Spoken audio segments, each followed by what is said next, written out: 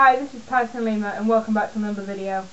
Today I'm going to be going through the rules of squash because a few people have requested that video. Alright, so now I'm back with my whiteboard and I've drawn out the floor of a squash court. And first we're going to be covering serving because that's probably the thing where the most rules come into play. So best to get the most complicated things out first. So the first rule of serving is that the person who is serving, which in this case will be this green magnet, has to have at least 1 foot. The magnet doesn't have feet, obviously, so we're just going to put the magnet inside the box. So the server has to have at least 1 full foot inside the box. If it's half foot, it's not enough. It has to be the full foot in the box. And the receiver, which will be demonstrating with this black magnet, can be anywhere inside this back quarter where it's receiving to. And the person who is actually serving has to get the ball, has to hit a certain height on the wall, but I'll show you that in a minute, because I've not got the wall on the front wall actually shown. So it has to go off halfway. It has to be at least halfway up the front wall, and it has to go, and it has to land in this quarter here, the one I've just drawn in with a bit of red. It has to land in there, that quarter where the black magnet is. If you didn't see the line, should just rubbed off. And the ball, which will be the red magnet, basically has to go from there, hit the wall, and come back into that quarter, if you didn't understand from what I already said.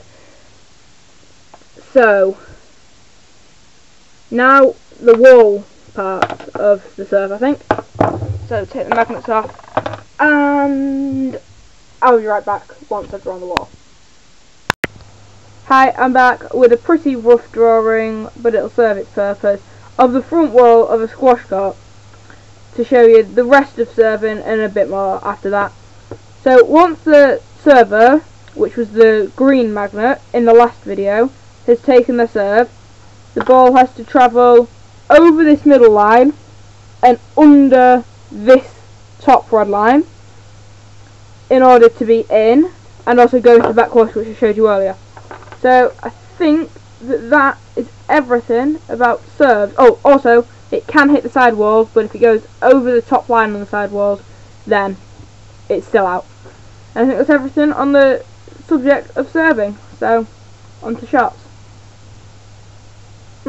Bad transition thing. Anyway, so now on to just regular shots. We'll still be using the front wall because the floor doesn't really serve much of a purpose once you've done your serves. So a regular shot has to go over this bottom line and under the top line. The middle line doesn't do anything on regular shots, but the top line and the bottom line, you got to hit it between them. If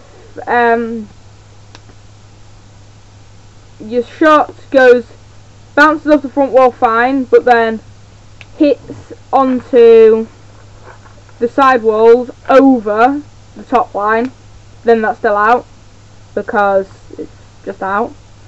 And once the ball is bounced twice, then basically once it's bounced twice, the person who played the last shot has won the point, and if it goes out, the person who played the last shot has won the point. That's how you win points. I forgot to mention that. Sorry about that bit of a cut. If you noticed it, just I messed up. So if your opponent gets in the way, then it's what's called a let. If it's by accident, then you just play the point again. And if it was on purpose, then the person who gets in the way gives their opponent a point. If that makes sense. If your opponent gets in the way of you, you get an extra point. Yeah, that's right. Alright, so I hope you enjoyed the video. I hope it taught you about squash, unless you already knew about squash. and I hope you enjoyed. If you did, like and subscribe and comment, and it helps the channel out a lot. Thank you for watching. Bye.